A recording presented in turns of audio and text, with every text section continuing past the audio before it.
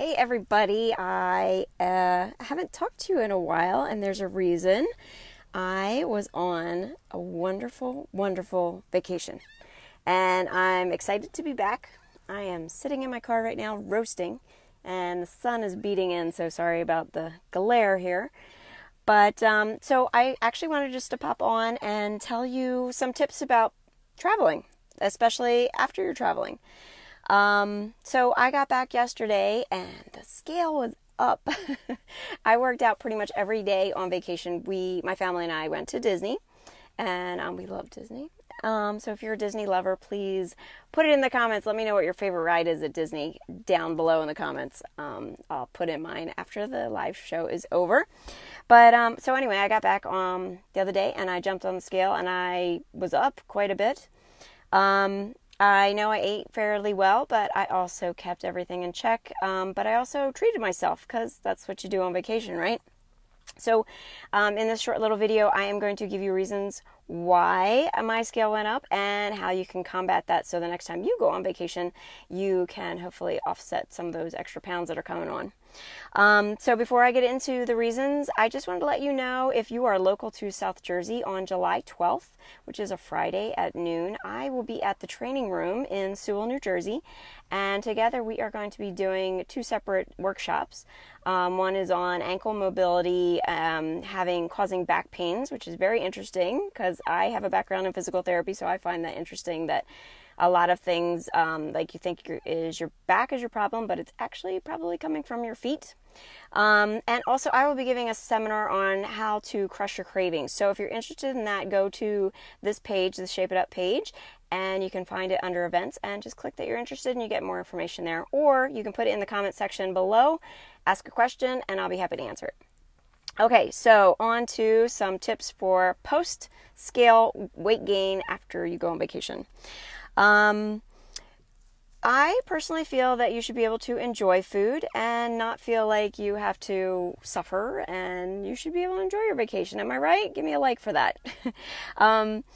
But I do try to keep things in check because we go to Disney so often. I kind of know what I want, and I will tell you my favorite thing there is at the Garden Grill breakfast, and it's cinnamon buns.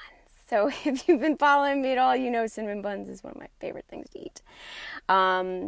So I know I look forward to that, and I eat that, and I enjoy it. But I try to keep everything else in check. I try to get some vegetables. I try to get lean meats, and try to keep it relatively in check. When you are out and about and you are relying on other people to make your food, it's a little bit more challenging, especially at Disney.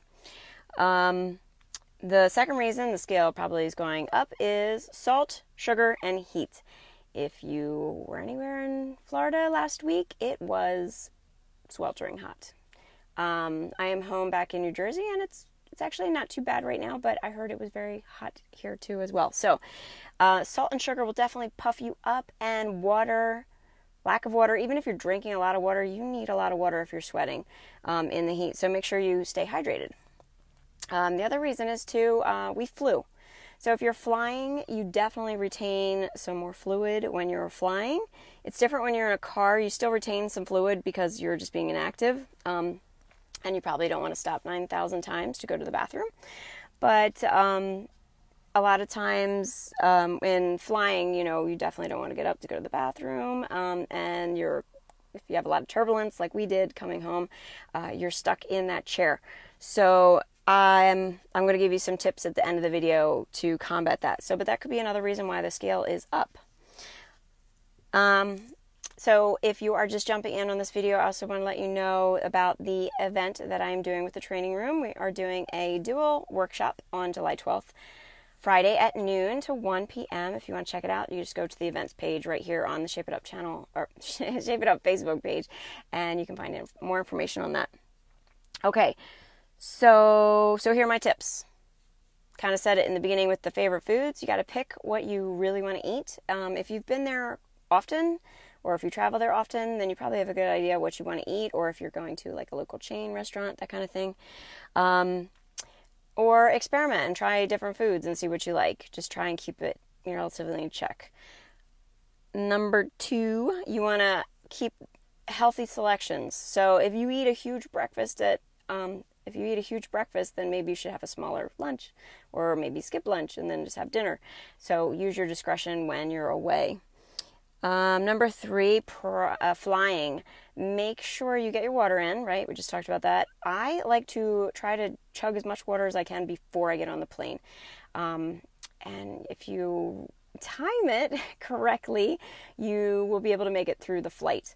Or, I do recommend that you get up during the flight and walk around and walk to the bathroom. I know you can't congregate in the areas anymore, which is fine. But you can definitely get up from your seat and go to the bathroom or whatever, stretch your feet, that kind of thing.